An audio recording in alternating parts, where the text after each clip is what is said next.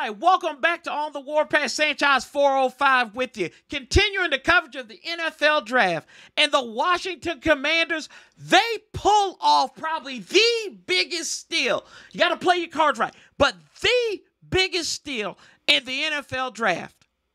They take Sam Howell, quarterback out of UNC, a guy who was projected to go in the first round, maybe the second round, tumbles all the way down to the second round of day 3. And you go out and you draft him. The offer you could not refuse. He was staring you. It's like that twitchy light bulb. It was just staring you, wanting to be changed, or you needed to twist it in a little bit more. You look at Sam Howell. The guy's got a great deep ball accuracy. He's not afraid. He will step up. He will run on his own. Over 800 yards rushing, 11 touchdowns on the ground, 3,000 yards. He was the only quarterback in college football to do that. He set so many passing records, so many individual records at UNC. Passing yards, total touchdowns, passing touchdowns.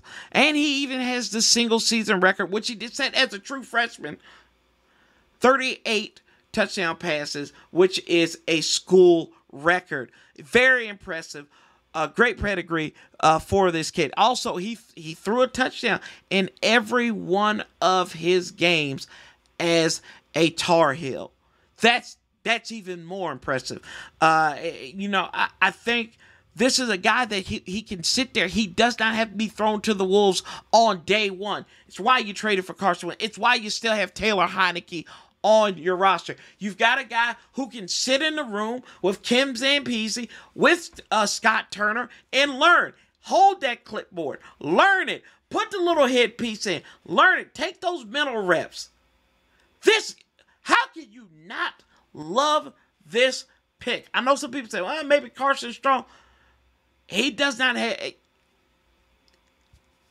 He doesn't have the knee history like Carson Strong has. Not knocking him on that. He's strong comparisons to a slower version of Russell Wilson. Has Sam Howell, the Pro Football Focus. Also, they said Chase Daniel, journeyman backup in the league. A guy that Washington had at one time. But you look at this. I mean, Sam Howell. If you had told me this at the beginning of the draft, Washington would take him on day 3, I would have looked at you and said you were crazy. Some people might not have thought that, but still, I love this pick. I've said I liked a lot of the picks. I love this pick. Excellent. Muy caliente. Hot value, great value. Come on, y'all. This is a good one. And now he can sit, grow, develop, mature, and then maybe eventually we get to see him. We may get to see Sam Howell there. Some people have even drawn, like, physically wise to a Drew Brees. So maybe if we can get that out of him, hey, come on now. It's win-win. But y'all, tell me what you're thinking. Do you like the Sam Howell pickup? Do you wish we could have got somebody else there? I love this pick. From the Tar Heels, we have Commander Sam. How do you do how? Because how well did Washington do with this pick? Give me a grade in the comments, y'all. As always, appreciate everything you're doing to help this channel grow. I love you guys.